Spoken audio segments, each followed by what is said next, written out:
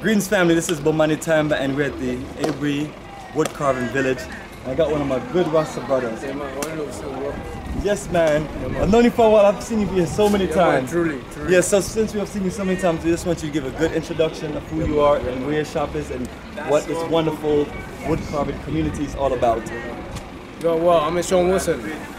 I'm working as tourist guide. I'm also carver in every White Junction. Yeah. Crab Village, we have a lot of products.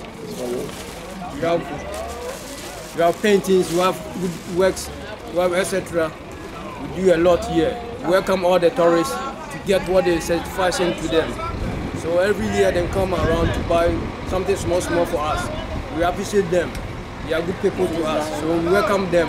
Whenever they come to make them discount so that they buy more for us. So that's it. Yes, my brother. And how long has this wood carving village been open? Because I remember coming in 2006 for the first time, and then it was different. You remember? Yes. Yeah, because you guys was on the roadside, and then this community was developed a few years later. Yeah. I don't remember the exact year. Okay, we moved on in about 7 years now. We are here. So 2016 we are on the roadside. Now we move in because the government helped me to build this structure for us, so that when the tourists come with the case, they can play around. So we get a good place to park their car. Yeah, we have the space to spin the big bus. So that the kids can play a lot. That's why we came in, and we thank government that we come now and to help we. So the tourists come to, they get everything they need to satisfy them. So we are welcome every day.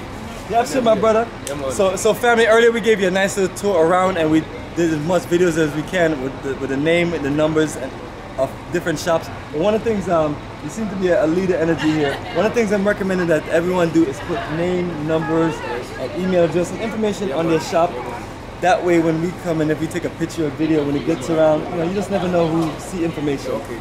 Yeah? So that's my greatest recommendation, and we have to always keep elevating to the highest level, family. That's it. It doesn't matter where we start from, but we just work our way up and keep building. You know, like we talk about roots and culture.